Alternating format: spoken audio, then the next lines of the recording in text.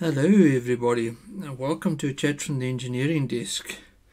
Today we are going to take a look at our next project, which is this little electric fan. So you've got your batteries, you've got a switch, got an electric motor, and got the fan blade fitted to the motor. This took me about half an hour to assemble, and this is a very straightforward little kit. So over here let's turn that around. My pointer, here we go. Install that standoffs onto the top plate. Install the top plate to the base. Install the battery holder to the base. Install the switch to the top plate. Then wire the black wire of the battery holder to the switch.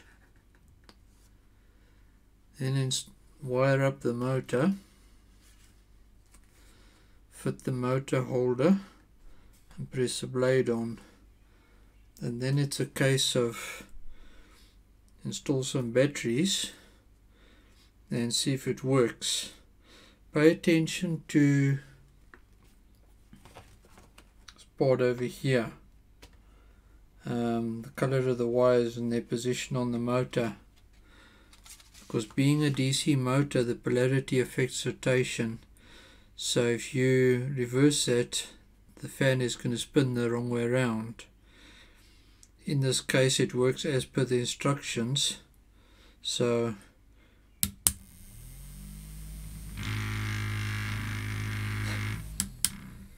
fan blade's a little unbalanced, but it works beautifully. So there we have it, folks. The fan taking electrical energy, converting it into mechanical energy, which is then converting it into kinetic energy by moving in air using the fan. That is the purpose of this little science demonstration. Cost wise, $69, so I'd say that's about $4. Not expensive at all. And once again, supply your own batteries.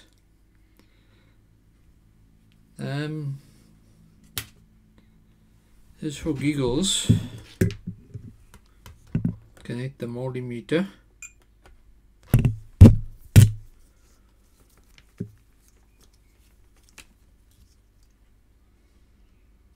And show you what's happening, because this is science after all. So put that aside. Your other side, the positive going to the motor, should, yes, there we go, 3 volts. I'll put some fresh batteries in. It helps. The other side of the motor, you want to measure 3 volts as well, which means that you've got a potential difference across the switch, which is why your motor is not spinning. So if I were to now close this, there the switch is closed and the motor spins. So if you do need to do a little bit of testing with a multimeter, that's how you do it.